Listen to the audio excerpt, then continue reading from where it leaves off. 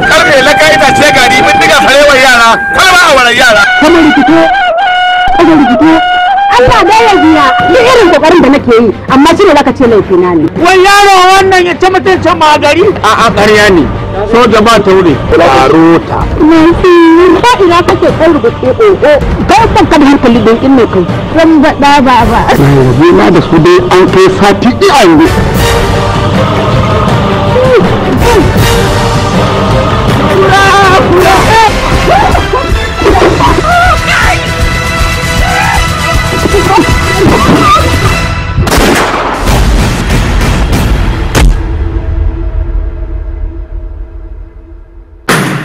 ɗaya kuwa masu zaman kansu wa burguwa makauniya mai ido doguwa gajeriya tsaka-tsaki kowace ta fito.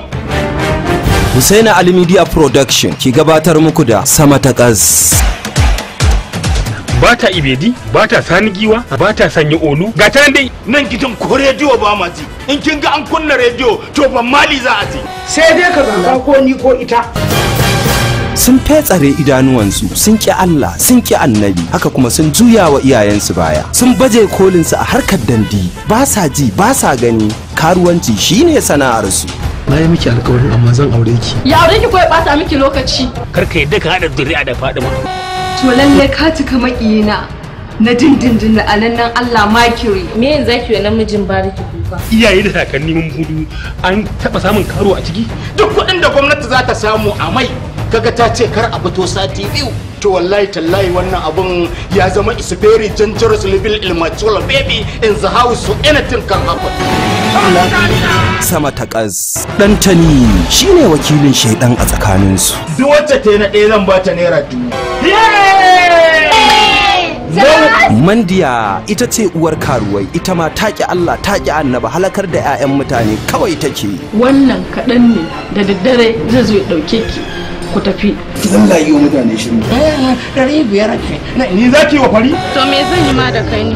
Turka ce tsakanin makoma daga duniya zuwa lahira. Sama ta Ƙaz, wuta zuwa aljanna. Sama ta Ƙaz, zaman aure don raya sunnar shugabanmu Annabi Muhammadu ko kuwa tattara kaya zuwa fadar shedan. Madalli dangarwa ya zo saukewa daga kallonsa dangarwa ya ce na raina sa. tun kan haifi ka baka kuma ki mana wa'azi In na mutu zan rataye a wuyan kiman da ya bana shan sigari.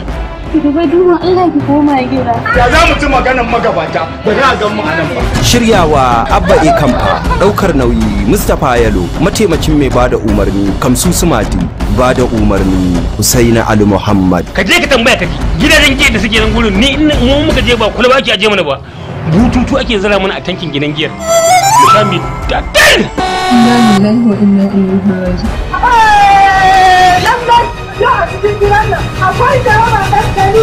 Tun kuna yin barikin 500 kuka da kuna yin barikin 1000 tun kuna yin barikin ku a lungu ta zo kuka shigo da barikin ku nan ta kankama. To yanzu abin alfahari ya zo bariki ta koma Abuja. Duk abin da aka baku zaki kasa 3. Zaki ba wa mandiya kashi 1. Sannan kuma za ku bani kashi 1. Zaki ɗau kashi 1. Duk garin nan ba na gaya mun in ba rarara ba. Ba kamilu ko ba kamilu ko don rashin mutunci. Ni za ki ba rashin mutunci. Zo nan. Wallahi sai ne miki rashin mutunci. Kuma ki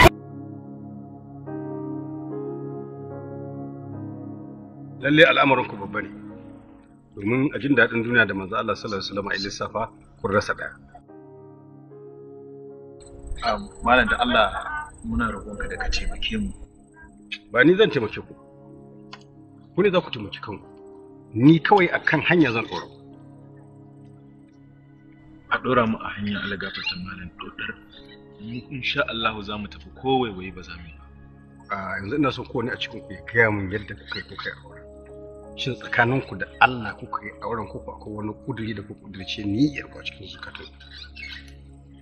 Allah gafarta mana dukkan mu dinnan a rana ɗaya muka yi tunanin yadda matan da za mu aura dukkan mu. Idan ba zan manta da kwanakin wata ba, wani lokaci da ya shuɗe a kwanakin baya can ranar wata juma'a muna tsaye dukkanin sai ga kaddarar rayuwar mu sun jero a tare.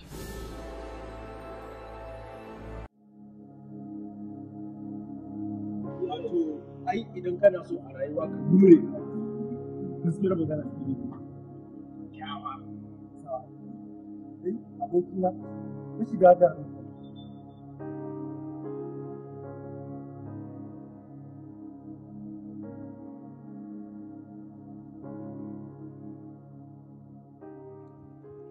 ba kuma ni kuma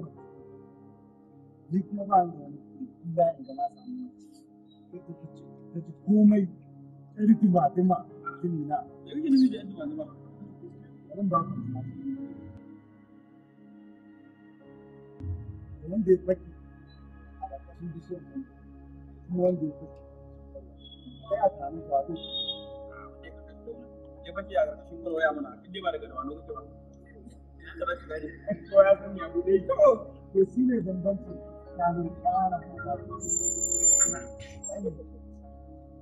duwa alade tare da kana harkar da ba kaga abu biya ni ba ga mamma ina ci gaskiya da gaskiya rayuwar nan ta kuma haka jari ja ni macen da nake so yar gidan masu abin hannunsu ita zan aura wallahi ko da ta kai ba tana muni ita zan aura an gama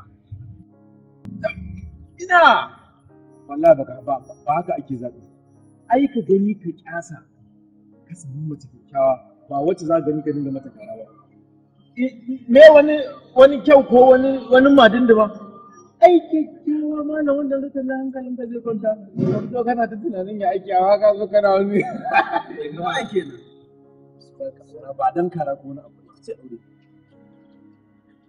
wannan iya fahimtar kuke da to sai ka shiru abu ko ba ka da wani buri ni kuma ke da buri ai ba sai ka ga mu na san kana layi na fara kyakkyawa ko da mai yaji ka ji mutum zan ga maka ne biya duk wannan biyan da kuka yi kuna kan hanya amma mafi alkhairi ka nemi mutum mai ilimi mai ibada mai tarbiyya shi ne ya cancanta a ce kowanne namiji ya nema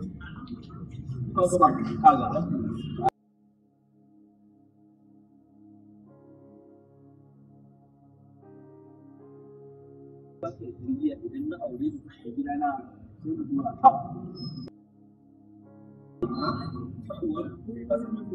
gaskiya magana ne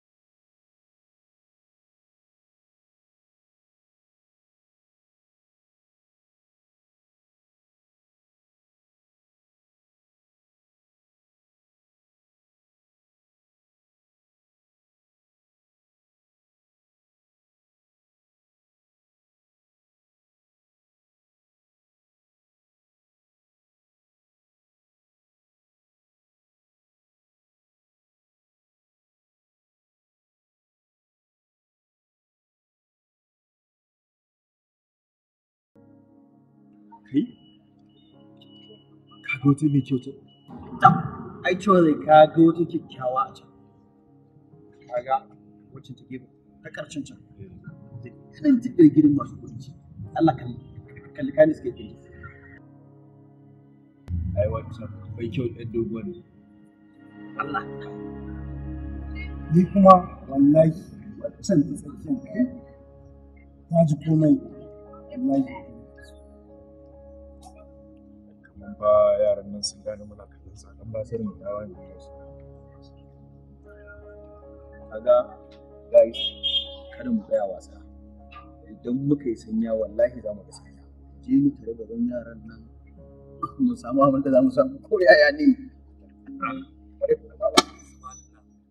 ka ga ne wacce mai jan kada kai kana jarabawa kuwa dan ga ai dole ne ne jamu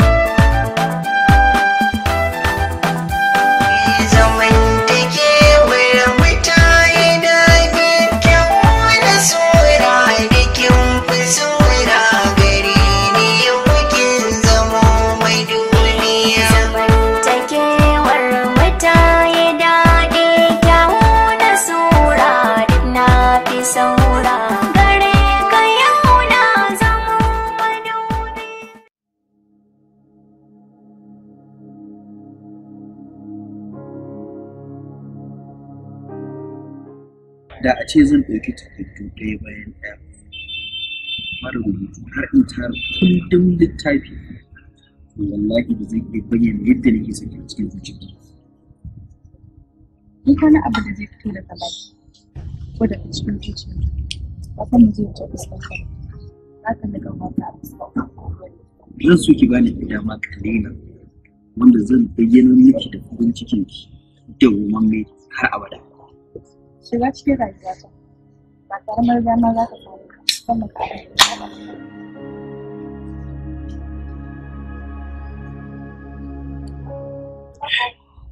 ai ba aliya kadai ba zaki yana da tasiri a rayuwa.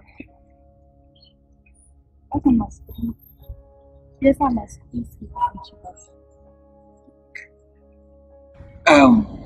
Idan aka zo yin magana da zan baya wata harkar ɗan ba ta kusa duk inda za ki gana na fahimci cewa za ki harkar da ka samu ari amma sai dai kamar alƙawari ba za ka mun ba. A tsarin irin rayuwa ta so gobewa da jin daɗi babu zancen kisha. Bara in taƙaice miki zance da a ce za a yi ɗaukan mace a raba ta gida biyu to da ina ɗaya daga cikin mutanen da za su ɗauki rubu saboda rawan ta kashe da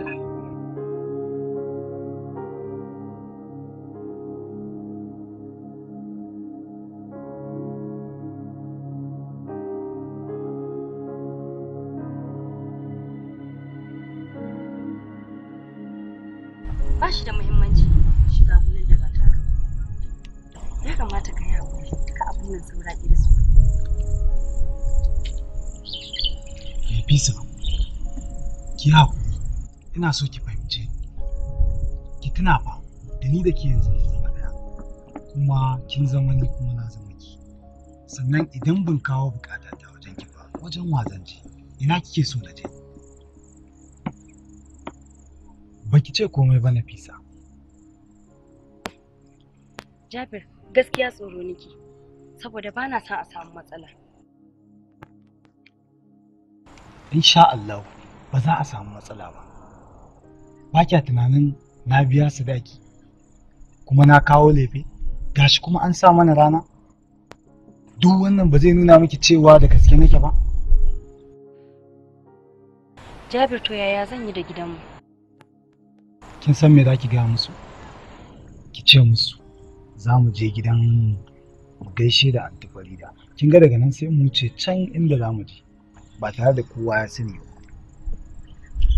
Shikenan sai mu tafi tunda kake so. Yawwa yar gari.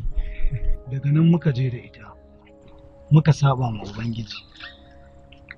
Muka yi duk abin da za mu yi ba tare da kowa ya sani ba.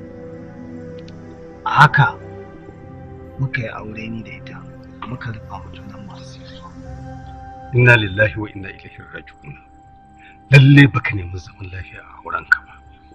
Allah gafarta malam, ni kuma na haɗu da Shamsiya ne. Tun lokacin da na haɗu da ita ina gaya mata cewa ita kyakkyawa ce har lokacin da muka yi aure. Ba zuciyarki na zo shiga ba, rayuwarki na zo shiga.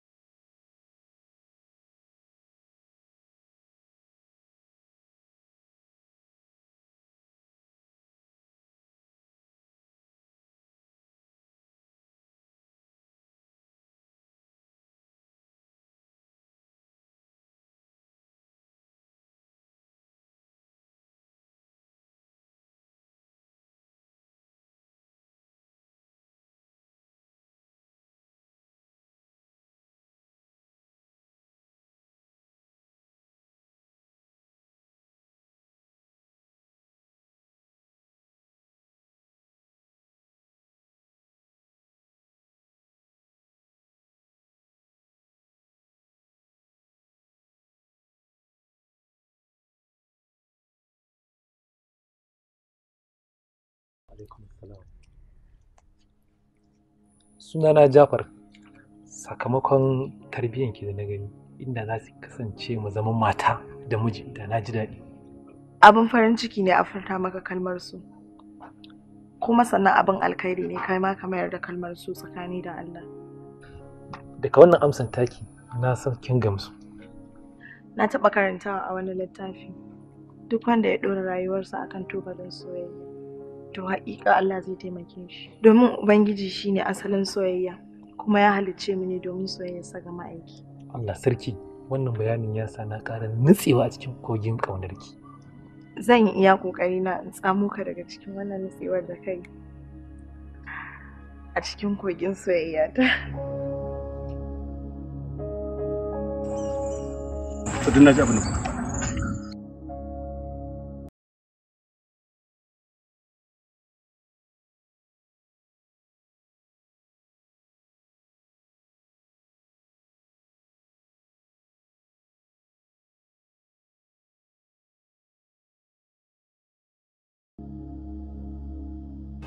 to da farko ba ku ɗora aurenku a kan turba mai ɗorewa ba, shi yasa kuke ta samun matsala a cikin gidan da ke.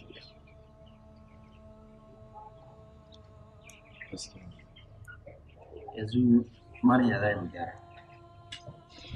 Dole sai kun koma da baya kun gyara niyyar an sami ikhlasi a cikin zukata, ya zama aurenku kun kafa shi ne daidai da yadda shari'a addinin musulunci ta tanada, ba don wani dalili ba. Manzo Allah sallallahu alaihi wasallam yana cewa tunkahul mar'ati bi arba'in, ana iya auren mace kala hudu, ana iya auren mace saboda abu hudu. Sai muka kasa gane hadisin da ku da wasu irin, sai aka ɗauka cewa annabi umarni ya yi a auri masu irin wannan sifar. A'a, cewa ana iya auren su.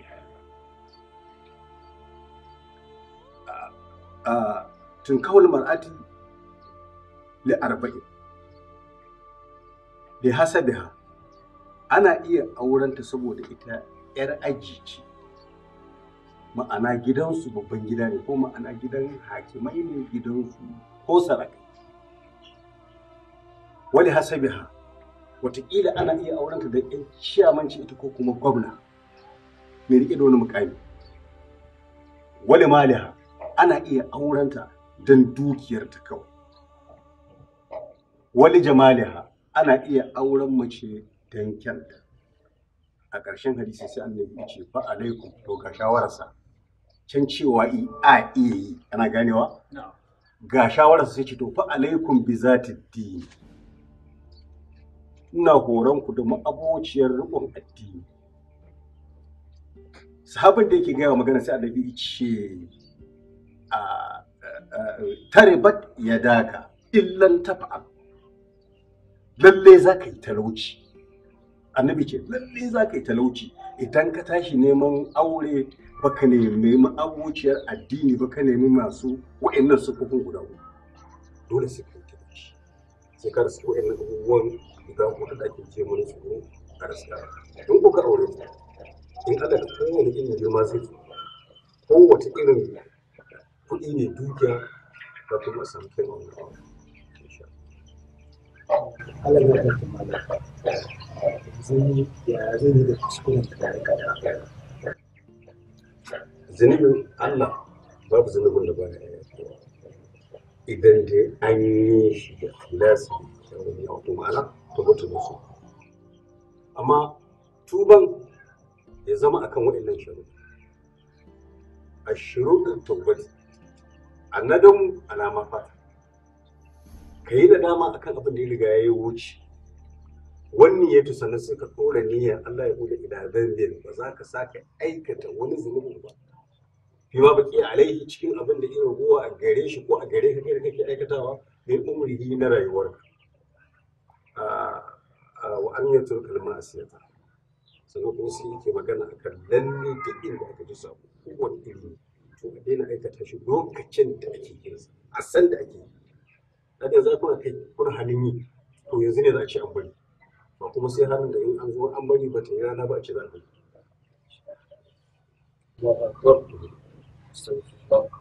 ga hutu ba me ya kuma Allah ya fata malam wallahi ko alban da muke da insha Allah ku da tuba to amma inda matsalar take na san ta yaya zan bullo da matan ku ai su tunda kun gyara su ma za su gyara ko kuma ce dama sun gyara saboda su ai ba su ne suke da wannan niyyar ba ko ne kuka tafi kuka aure su da irin wannan niyyar a cikin zuciya mara kyau yanzu kuma sai ta zama ta canja ta koma niyya mai kyau daga shi kenan to ana ga mata zai hana gaba daya mu haɗu da mu da matan nan a mana nasiha gaba daya ina ganin hakan zai fi wannan ma yake dalili saboda ita nasiha addini take tana da kanka wataƙila kuma a wajen mu a faɗi wani abu wanda ba wannan wanda zai taimake ku a rayuwar ku taimake su a rayuwar su taimake a rayuwar yayan su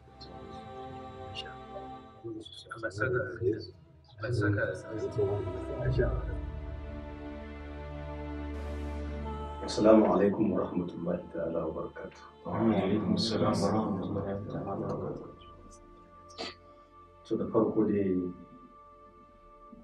ni ba ne a cikin idanu amma kalmomin da zan faɗa ba baki bane a cikin shari'ar musulunci. Bari mu fara da farko namiji ina da kima yana da daraja wajen matarsa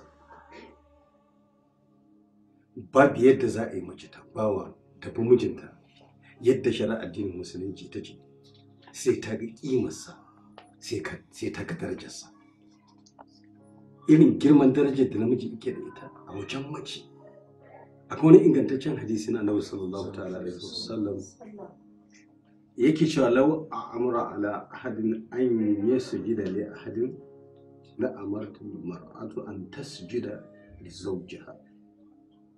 Annabi sallallahu alaihi wasallam yake cewa da zan yi umarnin wani sujjada ba Allah ba to da ne wa mace umarni ta yi wa mijinta sujjada saboda girman darajar da yake da ita wajen ta.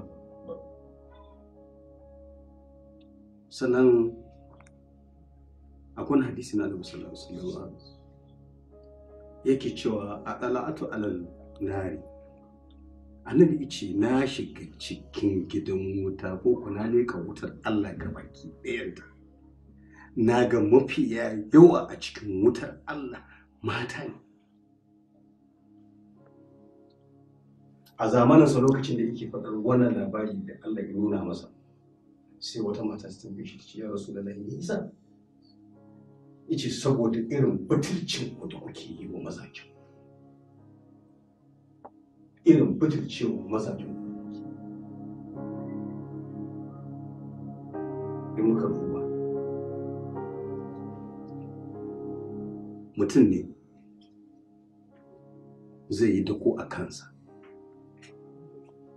zai shiga rana ya shiga sanyi duk damuna ya tafi ije ya nemo abin da za a ci a cikin gidansa ya kawo in matarsa ta rashin lafiya shi zai kawo da yawa ana samu sun kawo abinci gidansu su ba su ci abinci a cikinsu haka za a zauna matuƙar rayuwa duk abin da ta ce ba kowa ake dosa da wannan din nata ba shi za a dosa da wannan din nata amma rana ɗaya da an samu akasi sai ta buɗe baki sai ta ce me ka taɓa yi saboda haka ko kuma ta ce ai aure na da ni da kai kaddara ne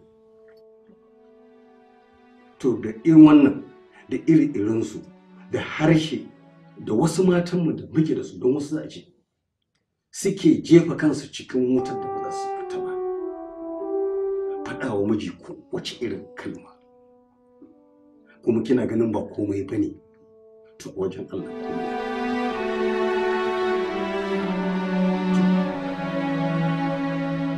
Sannan wannan biyayya aure, wannan shine abin da zan faɗa wajen yi mana gargaɗi dangane da bin mazaji. Sannan kuma ita biyayyar mace ta yi wa namiji wata aba ce gadajiya. Idan muka duba Fadima alaihi salam, yar manzon Allah sallallahu alaihi wasallam, da kanta take yin sirri ko take nika ta dafa abinci dan ta ciyar da mijinta. To ina ga wata mata. Juriyar bautar gidan aure wata abaci a wajen ɗaya mace. In muka koma tarihin Asiya matar Fir'auna, yana matsayinsa na kafiri, ga wutaccen kafiri wanda ba irinsa, amma haka ta yarda ta bi shi ina ƙarƙashin mulkinta, ta sadaukantar da kanta a wajen wanda yake kafiri bai yarda da Allah ba, ta bi shi. An ce ma ba namiji ba ne, duk wata bukata ta aure ba ta samu a wajensa, amma ta haƙura take bin sa sau da ƙafa saboda biyayya da take yi masa. Sai Allah Ubangiji ya mata ta goma shi, sai ya kawo mata annabi Musa cikin gidanta ta yi imani da Allah. Duk da haka a dalilin imani da Allah da ta yi bai kyale ta ba, yasa aka ɗaure ƙafarta ta dama, aka ɗaura a jikin wani ingarman doki, aka ɗaure ƙafarta ta hagu, aka ɗaura a jikin wani ingarman doki, aka ɗaure kafaɗarta ta dama, aka ɗaure a jikin wani ingarman doki, aka ɗaure kafaɗarta ta hagu, aka ɗaure a jikin wani ingarman doki, aka kaɗa su lokaci ɗaya, saka yakata lokaci ɗaya, aka yi mata wulakanci mutubbin aure. Amma daga ƙarshe sai Allah ya mata tukunci, sai ya ce matar annabi Muhammadu ce a cikin gidan aljanna. Daidai take da Khadija, daidai take da Aisha. Kowace mace a gidan duniya da muke so yanzu, duk matar da ta zage ta bi mijinta ta yi masa biyayya, to Allah zai mata ta goma shi irin wannan. Hurul Ain, Annabi sallallahu alaihi wasallam ya ce mana, idan da matar gidan aljanna ba matar aure ta shiga gidan aljanna ba, a'a matar gidan aljanna Hurul Ain wacce aka halitta, za ta leko duniya, duk namijin da yake cikin duniya sai ya koma ba namiji ba, kuma sai ta dasa shi har hasken rana saboda kyanta. Amma kuma ita ɗin wannan barar matar da ta yi aure ce a gidan aljanna. Da ɗan wannan nake cewa kadan cika kuda surutu zan tsaya a nan. Mun gode malam da abin da ka faɗa mana, kuma insha Allah za mu ga abin da Allah ya ce. Dan Allah ka yafe mu kan da zama kafa. Babu damuwa, na yafe miki duniya da lahira. Ba wata kalma da zan iya amfani da ita da za ta nuna cewa na yi nadama. Yanayi na kaɗai ya isa nuna cewa na ji abin da ma na faɗa. Kuma insha Allah za mu kiyaye. Dan Allah kai haƙuri kai yafe mu. Ni ma na yafe miki, kuma ni ma ina neman gafara a gurinki, ki yafe mu. Allah ya yafe mu wa ki.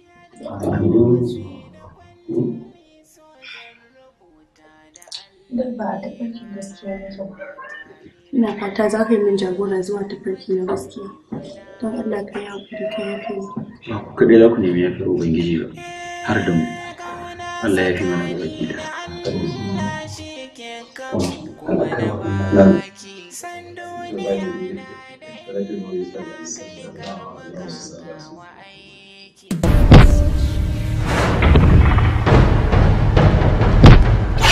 Kana motsawa zan fasa maka kai. Gaskiya Fariza ke azzalima ce, babu shakka ke muguwa ce, kuma ke cancanci kowanne irin hukunci. Hankali na a tashe yake, zuciyata tana zafi, wallahi ban taba tsintar kaina a cikin mawuyacin hali irin wannan. Ba na sa abu a raina da kasa yin shi. Duk abin da na sa wa raina sai na cin masa. Ina so ki harbe shi. Idan baki harbe shi ba, shi zai kashe ki. Domin kuwa ɗan kunama ne. When we tell lies, beauty becomes our obstacles. Fariza, she had tried to defend ourselves. Crisis day in, day out.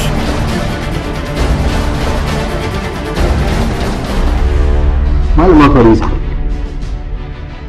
harbi na farko an ce kin yi shi ne kamar cikin tsoro. Harbi na kuma biyu an ce kin yi shi ne kamar dalili. Kuskure wurin na kashe Aiman sau 100 akan abin da ya aikata?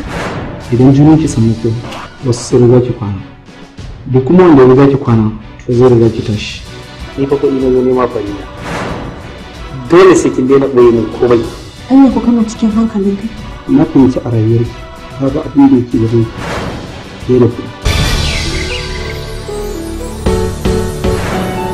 Sultan Film Factory presents Fariza.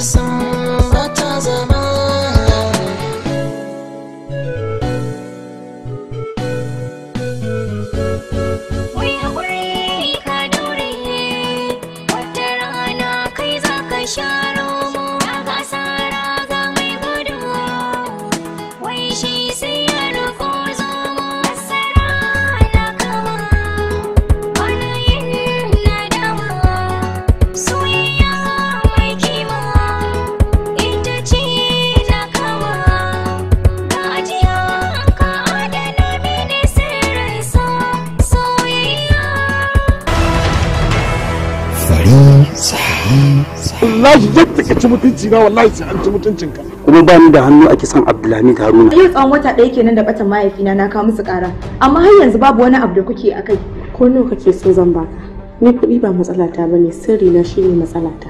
Inda akan kuɗi ne ba abin da Sultan ba zai aikata ba. Dakata. Fariza, he was only carrying the gun to defend himself. She was caught in the middle of crisis. Produced by Consistency, executive producer Sultan Abdulrazak. Na rasa yacce zan yi ne. Wanda nake so shi yake kokarin kashe ni. Yanzu dan na aikata haka. Daidai ne ko ba daidai bane ba? Daidai kika aikata. Fariza, from the director Hassan Biggs.